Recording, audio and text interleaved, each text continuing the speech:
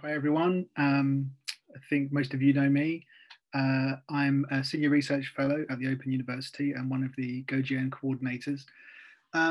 Very pleased to be talking to you today about the GO-GN Conceptual Frameworks guide. The guide is now released on the website, it's live, and this webinar is going to be a kind of brief introduction to accompany it. But also a chance to acknowledge people's work and contributions, and also a bit of a space for some reflection and discussion too. So here we go. Let's see. So what I'm going to be covering today. First of all, a bit about GO-GN and background information.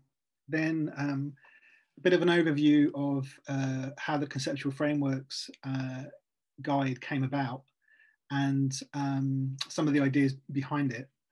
Then I'm going to talk a bit about the presentation and the style that we went for.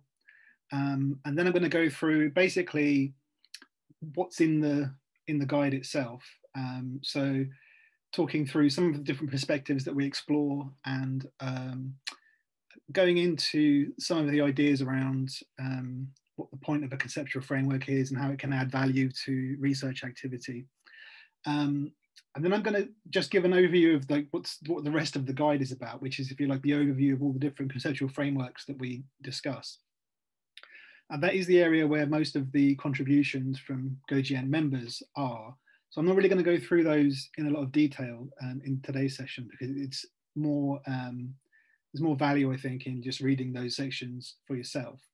Then I'm going to talk at the end just a bit about what's planned for this and other GO-GN publications.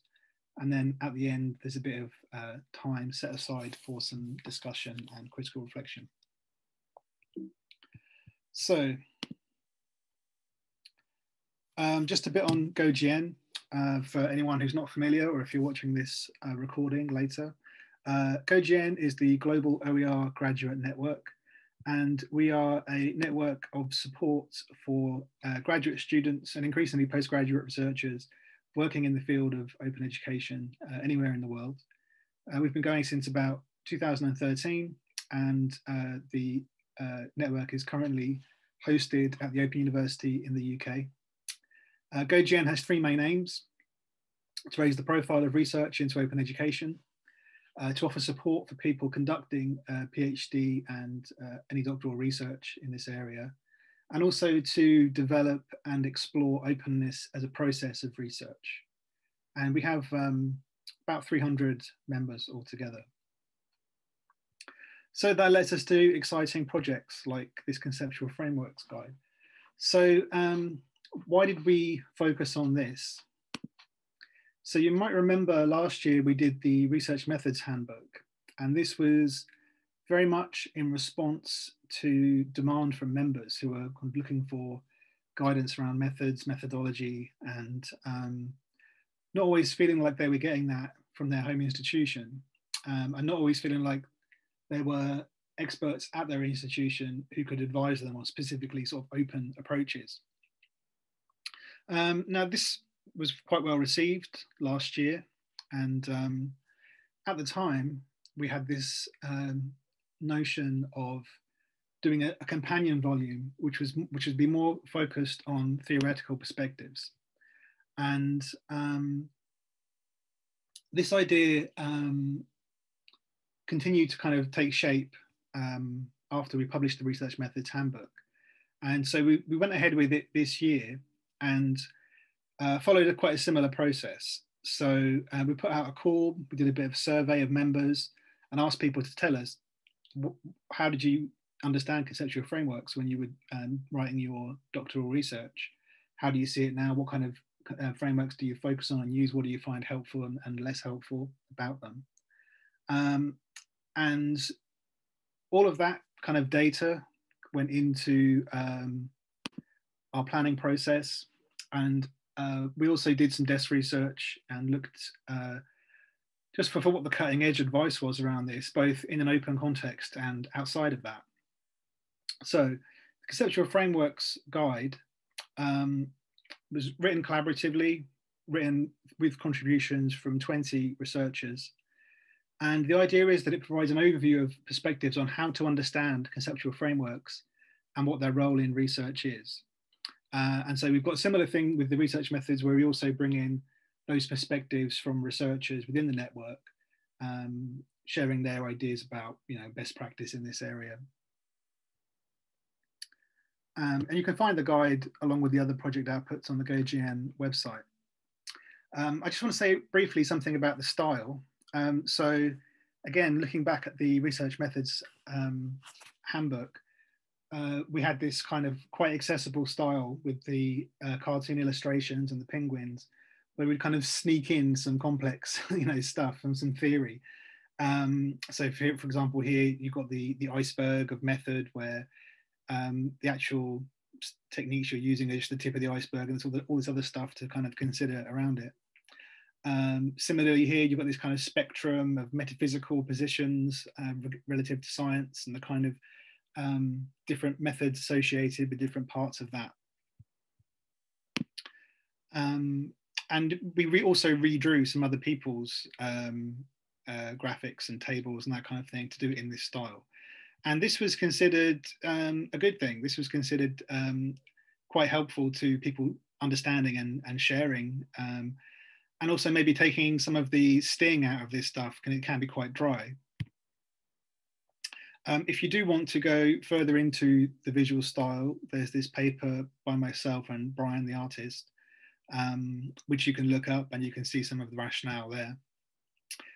For the conceptual frameworks, we wanted to sort of build on that a bit.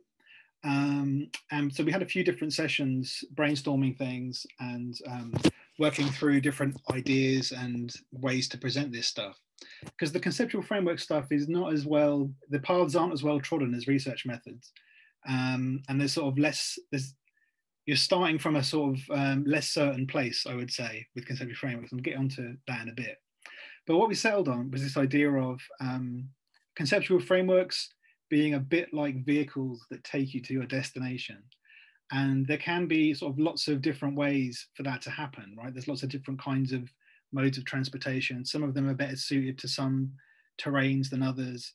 And people also customize their cars. They do things to them to make them kind of unique or particular to them. And so this all sort of comes together with this idea of wacky races or a gumball rally, or, the idea of, you're having to sort of get to your destination via, any sort of means you can with your vehicle, carefully chosen for your particular route. So other people might not choose the same route as you, but you're all trying to do something like a similar journey, which is to kind of get to the end of that doctoral process.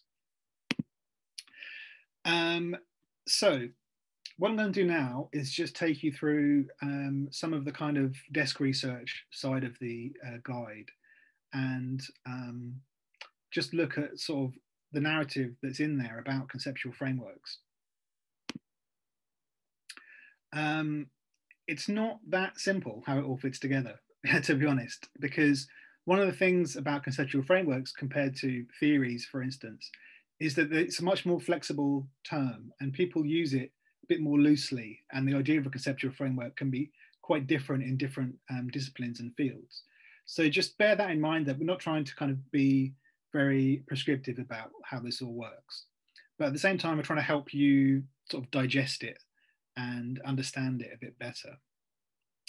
So if you start off with the sort of problem statement around conceptual frameworks, a lot of the time it comes down to ambiguity about the difference between a theory, a theoretical framework, or a conceptual framework, and the work that those different concepts are doing within a piece of research. And I've taken the quote from Kivunja here, but there were, very similar narratives in most of the papers that we looked at. And essentially, it comes down to a lack of clarity, and this having sort of consequences further down the line. So you see this table here from Lesham and Trafford's paper. And you can see that while it's not always obvious when there's an issue with a conceptual framework, it kind of comes out somewhere. And there's a list on the next slide from Casanave and Lee. And they've got a kind of top 10 of problems that you can have with your conceptual or theoretical framing in your research. Maybe this could be condensed down. Maybe some of them are kind of overlapping a bit. But you might have no framework, right? Which in their idea, that equates to having no theoretical or conceptual assumptions at all in a study, which, you know, maybe a little bit harsh, because a framework, you know, isn't something that, for instance, is expected in everyone's PhD. There isn't always a conceptual framework chapter.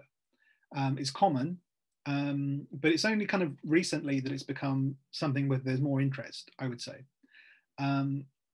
Sometimes a framework might be implied, but in some cases, yeah, there's going to be no framework, one that's inappropriately chosen, one that doesn't really match up to the data that you're collecting. So you've got a framework that sets the scene, or, you know, brings an idea up, but then the data you're collecting just doesn't really relate to that. It's also possible to sort of misapply a framework. So you think you understand it, but you don't really, so you end up doing something kind of superficial. On in the same vein, you might misinterpret a theory. You rely on the sort of Cliff Notes version of something rather than reading the primary text, and you think you understand it, but you don't. You might pay lip service to Professor Famous, some big names, using their big ideas because you think it's, you know, the latest thing or whatever, and so on. The idea here is that there's always something missing if you don't get the conceptual framework side of it right. Well, that's not to say there aren't sort of, you know, solutions to all these things. The most concise definition that I found for what a conceptual framework actually is this list from Ravitch and Riggin: personal interests and goals, social location and positionality, topical research. Sorry, I've got the chat box over my thing. Topical research and theoretical frameworks. This is not a bad list for what a conceptual framework looks like, because it's not just the same thing as the theories that are in your literature review and a kind of synthesis of those and say, right, that's my conceptual framework, you know, done. So this idea of positionality and personal interest and what's going on in the world around you, I would say that this is partly what distinguishes a conceptual framework from a theoretical framework. It's also worth saying, if you read to the end of this quote at the top, we never actually say in a piece of research, this is my conceptual framework, my personal interests are this, and my social location is this, and I've been reading this in the news, and so on. So it's something that's kind of like under the surface, but when we present that, they say it's, you know, as an argument. I would say you have to present it sort of formally and according to a certain kind of idea of what a proper conceptual framework looks like. But I think the point here is that it's not the same thing as a theory. It's more flexible. And it's often a way to bring together lots of different bits that are relevant to a particular research context or a particular project. And not all of that is necessarily research, especially in education. I think it's also worth saying that because there's that flexibility and that sort of plasticity to it, there aren't really sort of hard and fast rules about how to do it. And actually, there's not very much published about it either, in terms of, you know, the importance of conceptual frameworks for research. I think also there's got to be a sort of pragmatic aspect to this, right? The conceptual framework is essentially, it's a kind of a tool that's going to be doing a job for you. And if it's not doing that job, so for instance, if it's making you more confused than if you don't have a conceptual framework, then it's probably not the right one. So there's the tendency as well to try and almost have a universal perspective on things and to say, like, everything's in my conceptual framework. Maybe that's too much stuff, right? Because it's not necessarily capturing everything. You want something that captures the right stuff, the most relevant stuff, and it actually helps you. So that said, I'm going to put the idea out there that there's basically two approaches to conceptual frameworks, not intending to oversimplify it. The first one is the idea that a conceptual framework is the overall organizing principle for a piece of research. So it's the, if you like, it's the meta of how you think about what you're doing in your practice. And the alternative way of seeing it is a conceptual framework is just one part of this mesh of different constructs that are used in research. And so theories would be another kind of construct, or models would be another kind of construct. And each of those has a sort of very specific and technical definition. They're not fundamentally incompatible, right? It's possible to combine both of these ideas. But this is where I found the most sort of meaningful distinction could be made when looking at sort of types of conceptual framework. And it's more how you use it as well, really. It's quite abstract, and it's sometimes quite difficult to sort of get the meta level right. And what you often find is that people go and rely on sort of metaphors about conceptual frameworks. And so this is taken from a list in Lesham and Trafford's paper, but they identify 3 basic types.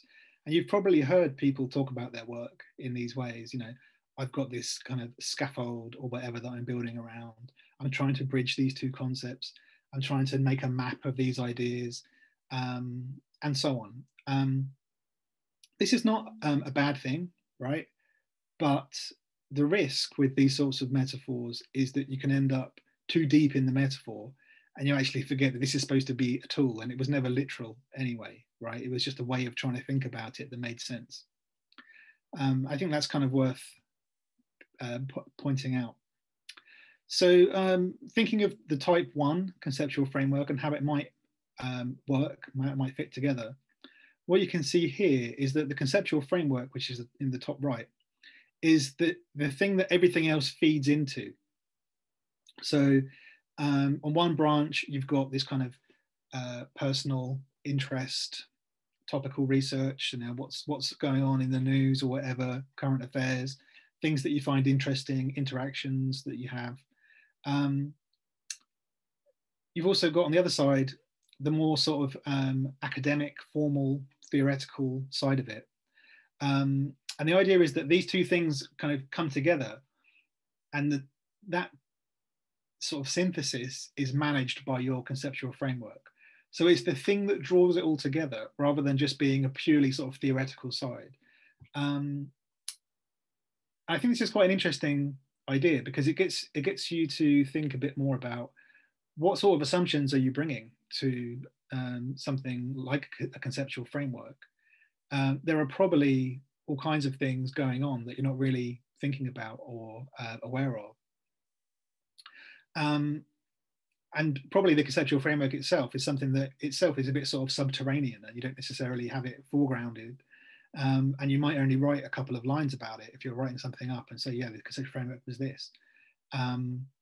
But that seems to downplay this idea that it can be the organizing principle that everything else kind of is based around, or at least it's the thing that emerges when you put everything else together. So that's one way of thinking about the different elements that kind of come together in a conceptual framework. The other idea is that it's more like there's a series of different constructs, and a conceptual framework is one of those. So in Passey's list, for instance, a model has a specific definition, and it's something that rises from a particular case or cases, and then you abstract from that and try to understand those, the drivers or whatever that are going on.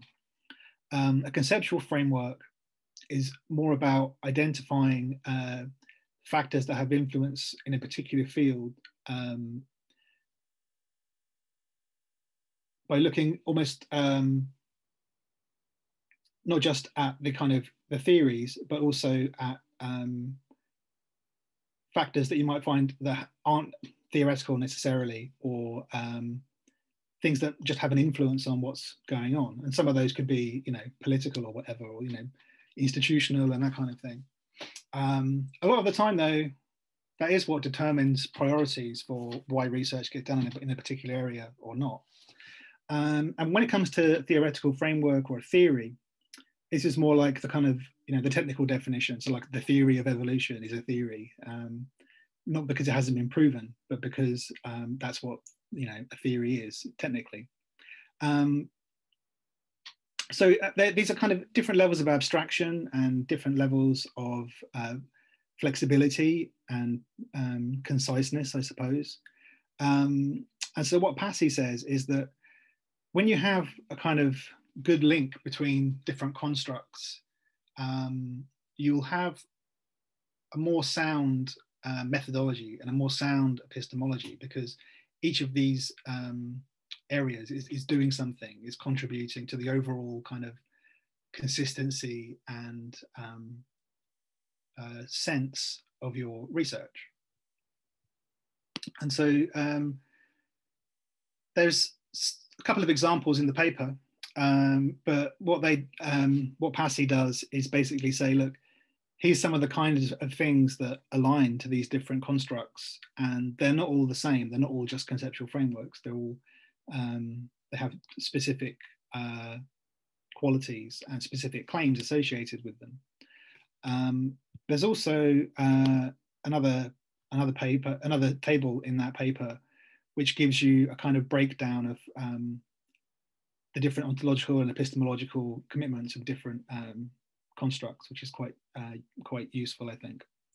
So one of the ideas in Passy's paper is that there's 4 basic ways of using theories in research, and so we've kind of elaborated that and redrawn it into this diagram. So one way is theories get used is as a tool, and so at the different points in the research process, that conceptual framework can be a tool for helping you to understand and sort of realign what you're doing. There's the idea of it being an organizing principle.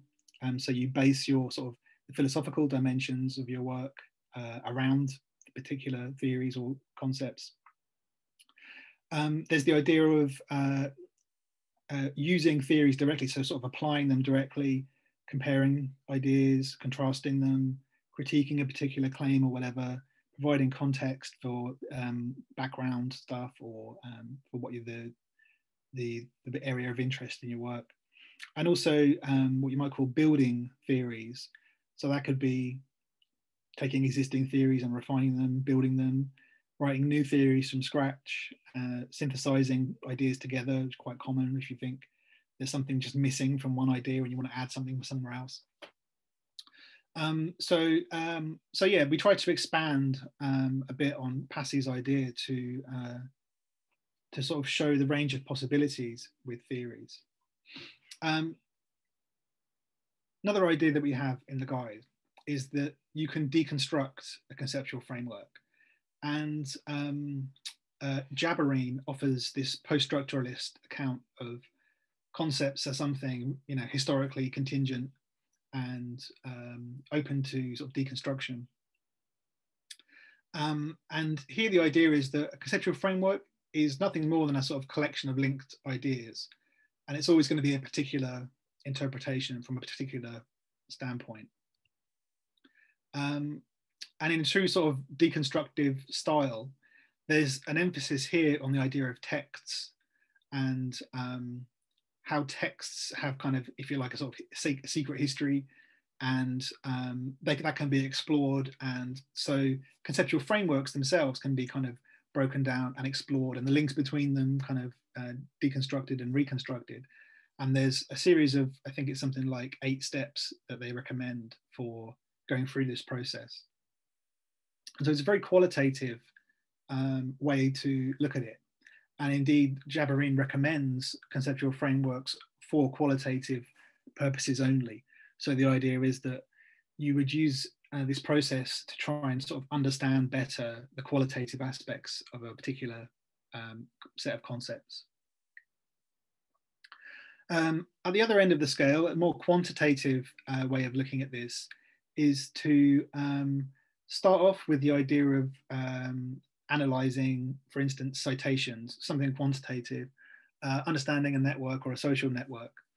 And the idea here is that you could, rather than sort of looking at it from a sort of semantic point of view, you start purely with a sort of data-led approach. So here we have a timeline visualization network diagram from Aras Bozkurt's work. Pulling out metrics, letting them tell a story about which concepts relate to each other, which ideas have associations and connections. And so this can be another way to approach the idea of a conceptual framework. Perhaps it's something that also is useful to sort of triangulate as well. So you have the quantitative story, and then you also have the kind of more human level account for how these ideas interact. But it's definitely another kind of element in the toolkit, which can be quite useful. But I think the sort of higher level point around that is that there are both very sort of qualitative and quantitative approaches within this stuff. And that's all, you know, totally fine. It's well within the kind of parameters of doing this work. Do you want to say briefly about whether you think you should create a new framework or share or use an existing one? Lots of people think they have to create a new one so they can be original in their work. But most of the time, there's already plenty of frameworks out there that are pretty good and pretty well suited to whatever purposes you might have. So there's no general rule with this, but I think generally, if you don't have to reinvent a completely new framework, it's probably better not to, or to make changes minimal if you're going to make changes to an existing one. But the really key thing is that it aligns to the question that you've got and the kind of data that you'll be able to collect. So I said a bit about what happens sort of through the research process. So one view that we have in the guide from Lesham and Trafford here is that the real benefit of doing conceptual frameworks as part of research is that it's going to focus your mind essentially. And so you'll end up with more explicit definitions of what you're doing. And so that could be making explicit how different theories relate to each other, being able to kind of articulate some of the depth of these different theories that are influencing your research, being able to reconstruct your decision-making process and why you did certain things at certain times and how it all relates. And I think this idea of the sort of holistic approach being informed by a conceptual framework is very much within the sort of first type of perspective on this, where the conceptual framework is the organizing principle, it's the roadmap for how it all fits together. And in a way, it's your conception of the project, right, and what you're doing. But it's also, there's also an idea here that this is the sort of higher level stuff, right? This is the stuff that, you know, people are coming into a PhD or an EdD, and they probably haven't done a lot of work with conceptual frameworks. It's not something, you know, I necessarily hear a lot of people talking about, as opposed to research methods, which is, you know, much more common to discuss. So, so one idea that comes up is that it's the distinctive challenge of doctoral research, right? So not just, you don't even have to have a chapter about it in your PhD, but this is the distinctive thing about doctoral research. It's being able to select and use a conceptual framework in the right way. So one thing we tried to do was to sort of show when is a conceptual framework applicable to a piece of research. And you could, you know, you might draw this matrix a different way. But where there's a stamp, the idea is that that's something that a conceptual framework can contribute to that stage of research. So stages run down on the left-hand side. So in terms of just, you know, briefly describing what's happening at any point in the research process, your conceptual framework should be helping you to do that. And similarly, it should be helping you to guide your decision-making process as you go through the the research process. And then at different points, it might be more or less relevant. Like it's probably more relevant to framing stuff and interpreting your results, and kind of coming up and refining a research question and that kind of thing. It might not be that relevant through the process of data collection, for instance, because that's kind of the, you know, if you like, the point where you've already decided how to, you know, what you're going to collect. You're just getting on with it. But you might draw this matrix a bit differently, and that would be fine because things can be different for different people's projects and different frameworks. But I think it's interesting to think about it this way, rather than, well, I've done my literature review and I did some stuff about conceptual frameworks in there, so now I'm just going to file that and not going to think about that anymore. There's a case for sort of taking time to choose one, but also being willing to tweak it and improve it as you go through the process as well.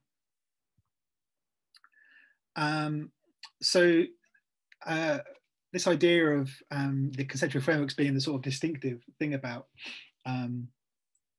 doctoral education comes up in Lesham and Trafford, where they say, actually, this is really what a viva is all about. It's about whether you are able to sort of metacognize what's been happening to you, and what's been going on in your work and how you've been thinking about it, how your thinking moves on as you reflect and as you sort of develop your ability as a researcher. So this is, you know, I think quite an interesting idea, and in some ways it's a sort of implied idea. So we've adapted a graphic from one of their papers to sort of illustrate this, where the more doctorateness you're getting, the more you're sort of pushing your work up to that meta level, up to the conceptual level, and getting it away from the sort of very sort of quotidian stuff where this is my data and it says this, it describes this. When you're doing conceptual frameworks well, you're making those sort of higher order connections between different ideas, and you're seeing how different aspects of your work actually connect to broader context, and maybe also a bit of self criticism as well, you know, reflecting on how you could improve what you're doing on, whereas you're thinking a little bit woolly and where could it be clearer, and that kind of thing. So anyway, I thought that was quite an interesting way of looking at things. So there's much more detail in the guide itself on all of the stuff that I was just talking about, and all the references are in the guide as well. So I just want to move on and tell you a bit more about what's in the guide itself. So we were led by members who responded to our call in terms of what frameworks we should include. And so we focused on ones that were actually being used by people within the network. And so for each of these, I won't necessarily go through them all and read them out because there's quite a few of them, I think 30. For each of these, we've got some sort of brief descriptions about what's going on in this idea, this concept or this framework. Then we've also tried to collect and match it up with testimony from a member about their experience of using that particular framework. So you can see there's a range of different stuff here. Some of it's very sort of learning focused. Some of it's more sort of open education focused, like MOOCs or OER. We've got some very sort of specific frameworks like the TPAC framework or the UTAUT, where it's for a very specific purpose that it's been developed and someone's, you know, applying it. And some of it's very broad, like connectivism, you know, very sort of big idea stuff. So, and we also have the sort of social justice and equity aspect here. So I think there's quite a good range of stuff and quite a good range of things being covered that are of interest to people in the network. I was also able to include something that I found that's on a CC BY license. Now, these are briefer descriptions and they don't have the connection with open education as explicitly all the time. But I thought there was some interesting, very brief descriptions of these things with a few references. So I've also included those. So there's a cluster around learner transitions, a cluster on identity development and selfhood, one on pedagogies, one on curricula, one about theories of learning, one about theories of power, one on decolonization or post-colonialism, and one on mobilities. And these are from internationalization of higher education. But I think there's quite a lot of overlap and quite a lot of areas where people, have this interest. And as it's openly licensed, it was very easy to include it. So I want to take the opportunity to give my sincere thanks to everyone who contributed. Lots of people chipped in, especially in the editing process. Very grateful to you for taking the time. No one necessarily wants to correct all the errors that I put in the document, so many thanks. I won't read everyone's name out because again, there's so many, there's 20 of them. And I think it would be better to use the time that we have for a bit of discussion. But thank you very much. And so before we just move on to that, I just want to say a couple of bits about the plans that we have for future publications. So we're currently September 21, we're publishing the Conceptual Frameworks Guide today. In November, we will publish our research review for 2021. We've currently got papers out with the reviewers. We have our annual review coming up in December. So for next year, what we want to do is another round of the research review, and then we'll probably do second editions of both the Research Methods Handbook and the Conceptual Frameworks Guide, just to give people more of a chance to contribute, because if they couldn't manage it on the cycle we were in for these previously, or they feel more confident at this point, or even just seeing the final product makes it easier for people to add their contribution. And we're also thinking about combining those second editions plus the 3 years worth of research reviews and some other different bits that are on open licenses, from instance from the OER Hub project, where we've written resources about open research, for instance, and that could be integrated, and just doing a sort of bumper book with everything in it to mark the end of this phase of GO-GN. So that's exciting. If you have any ideas that relate to that, then we'd be happy to hear them. But that's our sort of roadmap towards the end of this phase of the project in terms of research and publications. So thank you very much for your attention, and I'm quite happy to have a discussion about the Conceptual Frameworks Guide or anything else that we've been going through today. Thanks.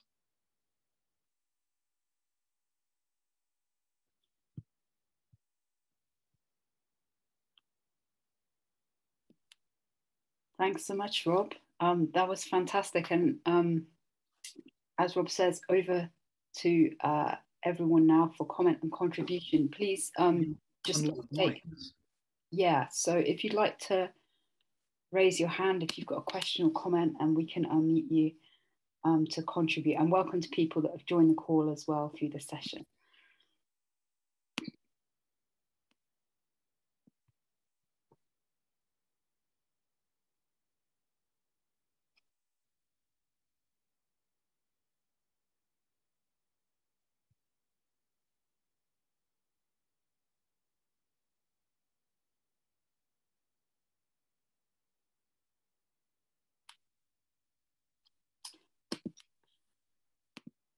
I can.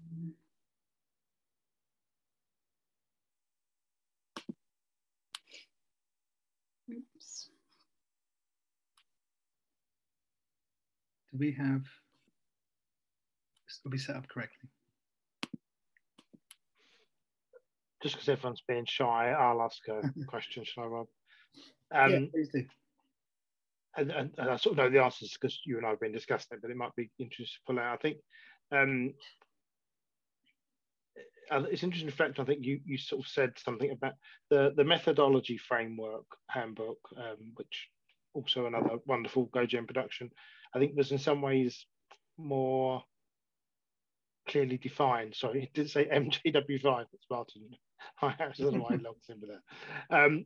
Yeah, so the methodology handbook was kind of more clearly defined. So I wonder if you just want to talk about kind of how conceptual framework felt different to that in a way, you know, kind of in terms of drawing those boundaries about what it was, what was included and what wasn't. I think you touched upon this bit at the start. But. Yeah. So, I mean, for me, I was definitely less in my comfort zone with conceptual frameworks because, believe me, doing philosophy and getting to the end of a PhD, no one ever said, what's your conceptual framework? Just never heard that phrase, really. It's much more common in education research and in sort of interdisciplinary research and stuff like that. But when you hear conceptual framework, it's easy to sort of assume what you know what that is. But it is a very ambiguous term, and it is a very sort of like loosely applied term. I would describe the conceptual framework guide as sort of like the difficult second album after the research methods handbook was very well received. But it was also much more kind of clearly defined, and we had more ideas to kind of put in it. So I felt like I learned more doing this one, if you like. And certainly, like, I hadn't really considered anything more than kind of the sort of the basics around it. And I thought we'd be mostly talking, you know, I thought it would end up looking mostly like an encyclopedia of different, you know, methods that people had used. But then the more you look into it, you can kind of start to, because there isn't that much written around it, you can start to summarize how it all kind of fits together, or at least you can't be prescriptive about it either, because it's very particular to a particular project, particular context. That framework might work in that, you know, in that way. So yeah, I think trying to find the balance between helping people see it the right way and not being prescriptive about it, that was the main thing to me. But also, even just reading about other people's conceptual frameworks, I think is really interesting, and just how people interpret things a little bit differently to you, or they see the value in a different way to you. So I think, yeah, I think doing more of this kind of sharing is good, and I would sort of like to see it more normalized in a research paper to say, we tried this concept but it didn't work, so we tweaked it in this way. Sometimes people say that, or they say we synthesized the, you know, these frameworks or whatever. But that more kind of practical level of like, this didn't work, or it's hard to work with this, you know, the kind of comments that a referee would probably make you take out, basically.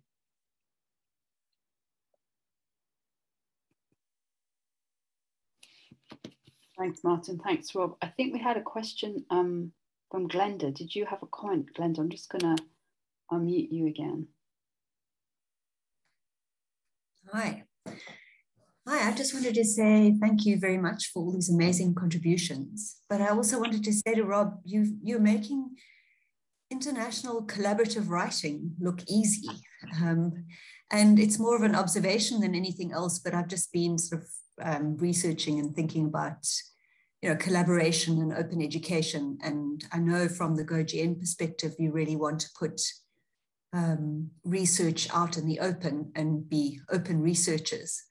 And yeah, I mean, I don't want to drop you with anything, but I mean, there must be challenges surely involved in this, because you're making it look simple and you're managing to keep people's voices as well. So, you know, reading through some of the descriptions, it's such a rich story that's being told. And so interesting that we've got people from all over the world who have different styles of doing research and work, and yet it's all worked together. So it's a compliment, but also just, if you could just reflect a little bit on the complexities of the sort of international writing. Thanks, Rob. Thanks, Glenda. Yeah, so part of what we're exploring with GO-GN is, do open practices work in research? You know, can you build a community that sort of operates around the idea of sharing and openness and sort of supporting people in that way? I think the answer is yes, you can. And I think partly it's because we're not coming out of a void with this stuff, right? The OU team's been running GO-GN for a few years now, and that's a few years of meeting with people, discussing their work with them, and trying to sort of understand what the kind of sort of consistent obstacles might be and the kind of things people run up against.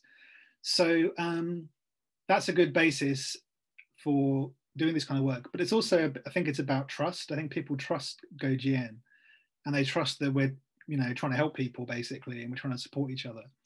And that counts for a lot, because sometimes what you're asking people to do is bare their soul a little bit about what's working and not working in their research. Oh yeah, and then we're going to put it in an open license somewhere for, we're just going to publish that. So not everyone wants to do that, and that's fair enough. But I think where we can get people to do that, and where we can kind of share the inside story of our research, I think that adds a lot of value, and it also kind of helps us to be more open as a habit, rather than something that you have to consciously, force yourself to do, or you don't feel comfortable doing, and that kind of thing. So yeah, I think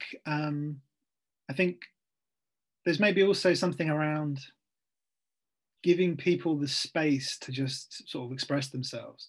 Sometimes when people want to collect data, they do it in a very tedious way, right? And we try to only ask a handful of questions, but give people the space to actually just sort of tell it from their point of view. And then that gives you the sort of text that is useful for putting into a document like this, because you've actually already got, here's someone's own voice, this is what they say, and then we'll just use that, right? Well, and so I guess there's maybe a skill around writing around those kind of things, so they kind of join up. But I mean, basically it's 20 people's efforts being harmonized, I suppose, is the trick. But yeah, it's very much a kind of collective effort and a kind of network output, I would say. Thanks, Glenda. Thanks, Rob. And thanks everyone for the comments in the chat as well. I can see we've got a question from Jennifer. I don't know if you wanted to ask the question, Jennifer. I'm just going to unmute you. Sure, I could do that. Hi, everyone. I was curious about, Rob, you had mentioned the use of conceptual frameworks were more common with qualitative research. And I, at this point, am looking like I'll be using mixed methods for my work. And I was curious if you came across anything about conceptual frameworks with that approach. Well, it's not so much that conceptual frameworks are more qualitative. It's just that the Jabarine, who was talking about sort of deconstructive approaches, ends up at a point where it's only really relevant to qualitative elements, because it's all about the meaning of a text, right? It's not something that he thinks could be understood in that way, sort of quantitatively.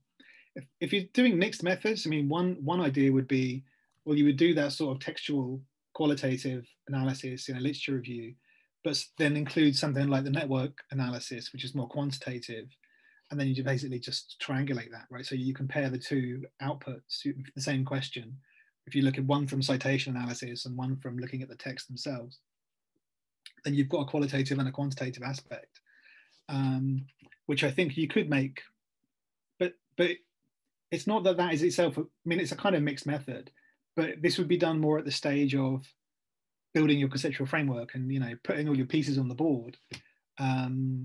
But it could lead you to, from there, it could lead you into a mixed methods approach.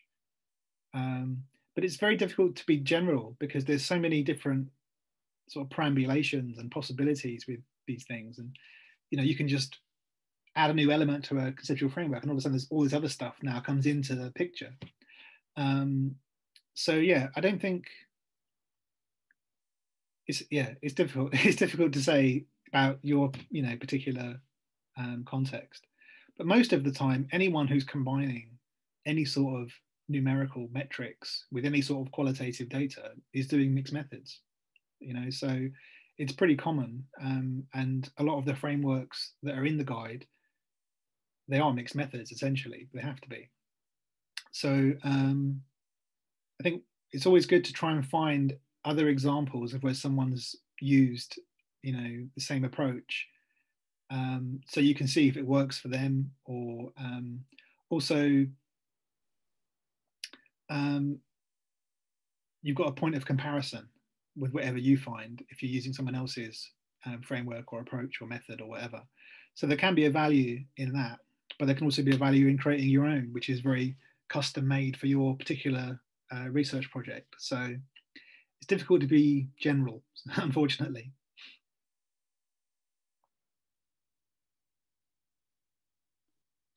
And I think also with the mixed method stuff, in some ways that's more about research methods. So the other guide is the one for that.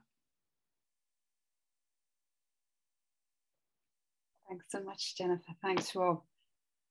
I've got another question from Sarfaraz in the chat. And I'm not sure if you wanted to ask the question over the mic, or I can read that out. I'll enable you to unmute yourself if you would like to ask the question. Otherwise, I can read out from the chat box.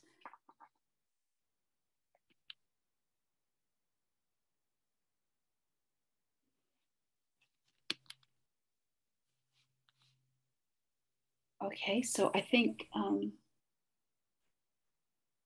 hello, hi, I think we can hear you now. Yes, I can hear you. Hello, great. Did you want to ask, please go ahead and ask your question. question. My question is in relation with the methodology framework. Most of the time I have seen the students have difficulty in terms of qualitative writing to give a open-ended or close-ended message in relation with their research. So how can we address that? I think it's interesting that people don't really get trained on this stuff at any point, right? I don't know what it's like where you are, but no one was really talking about conceptual frameworks before a doctoral level. And then it's like you're supposed to understand what conceptual framework is. I think with a lot of this stuff, it's partly practice, right? And feedback, and improving people's qualitative writing. Feedback is the obvious way to do it. It's a bit labor intensive, I would say. One way of looking at it though is you could say, okay, just do it the way that Jabarine suggests, and do a sort of deconstructive approach where there is no quantitative element to it. It's purely qualitative. And maybe as an exercise, that would be an interesting thing to explore, to get people to just do qualitative stuff, just do very detailed deconstruction of ideas and concepts. Again, it is a skill in itself, right? People do learn how to do that. But even just having a go at that and developing a sensitivity to the qualitative aspects, it's worth a try, I think. But it's a good question. Where do you learn this stuff? That's great. I have seen a number of times, the many students are turning back and they say their language isn't up to that level, whereas you are labeled as a scholarly writing style. As you suggested now, that it's an intensive labor work, intensive thought processing, and keep on working on those lines where your messages try to be brushed up and clearly understand to others. Yeah, I think it is one where practice and feedback is really what it's all about. But I appreciate the language side is, definitely not easy. With any theory stuff as well, which is quite heavy on jargon and specialist vocabulary, it's not very accessible, whereas numbers are numbers, right? So there's definitely, it's definitely less accessible to people who English is not their native language to engage with these sorts of frameworks. I think that's true. Yeah, thank you very much. That's really great to help. Thanks. Thank you so much. That's fantastic. I'm just conscious of time. We're coming up to the hour now. So I think it's probably just time for a final comment or question from anyone. If you'd like to ask in the chat box, or I can unmute you as well, then please let me know and I'll do that. But it's been really fantastic. Thank you so much, everyone, for the discussion so far. It's been really great. So I'll just pause a moment in case anyone wanted to share any further reflections or thoughts. Have we put the link? I think the link is the link for the report. Do we have that to hand, Rob, just to pop that in the chat, actually? Yeah, one sec. That's great. Thanks, Martin. Oh, and thanks, Kayla, for your kind words.